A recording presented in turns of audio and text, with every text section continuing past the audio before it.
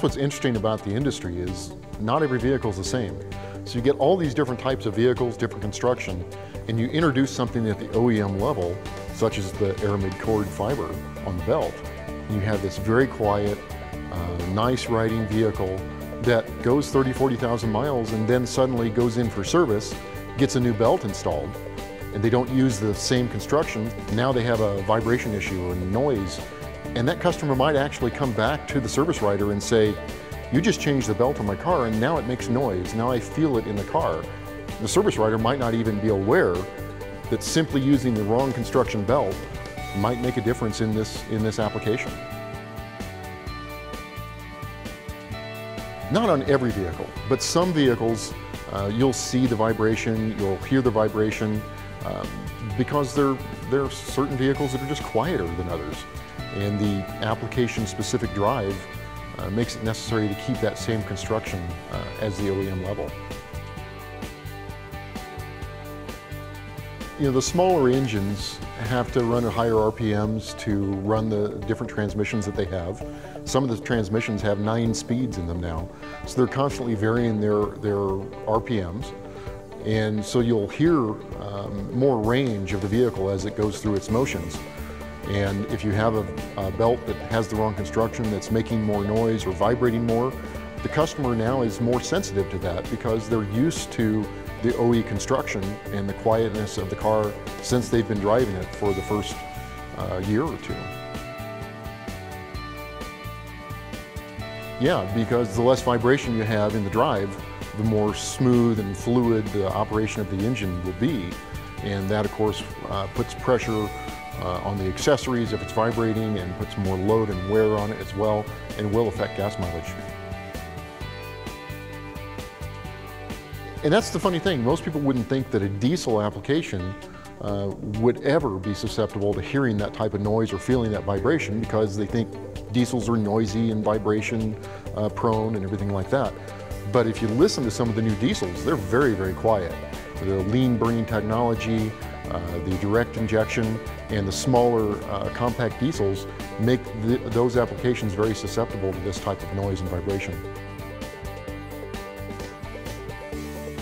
You know, I think it's outside of the normal reaction. When a customer says they feel a vibration in the car, they aren't automatically going to think about the belt drive.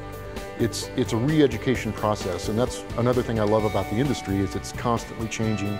There's constantly new technology that you need to be aware of. So educating technicians and service writers to know that a vibration issue felt in the floorboard or the steering wheel or the brake pedal could actually be coming from a belt drive is very important, and that's one of the things we need to get the message out about.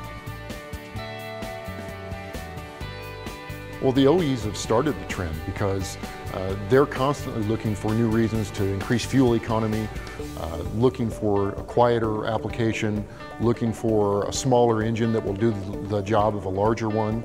And as these vehicles become more high-tech and they become better fuel economy and they're quieter, this is going to be an issue ongoing with new vehicles. Well, I've been a master technician for over 20 years. And of course, I started working on cars long before that when I was on the farm and as a kid growing up just as a hobby. And I've continued that. So probably 24, 25 years that I've been active in the industry doing this.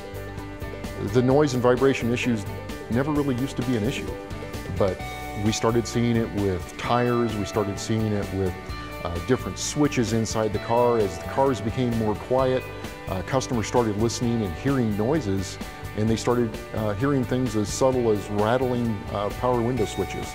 The engineers had to go back and correct it. Tires that made noise that people would never hear before. Suddenly they had to increase the technology, they had to change the size of the tread and variegate it so that it would break up the harmonics as it rolled down the road. And we see the same thing in the belts now. Different construction, vibrations, different things like that is making an impact in today's vehicles. You know, as far as seeing this in other manufacturers, other belt manufacturers, I really don't see them keeping up with the technology. So no, I haven't seen them do this. Not always. First of all, it's very hard to see some of the belt drives.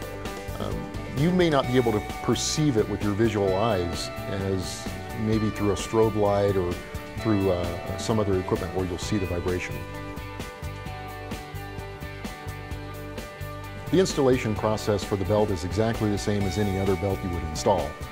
It's the same, moving the tensioner, relieving the tension on the drive, inspecting the tensioner, making sure that it also may need replaced, and then replacing the belt as well.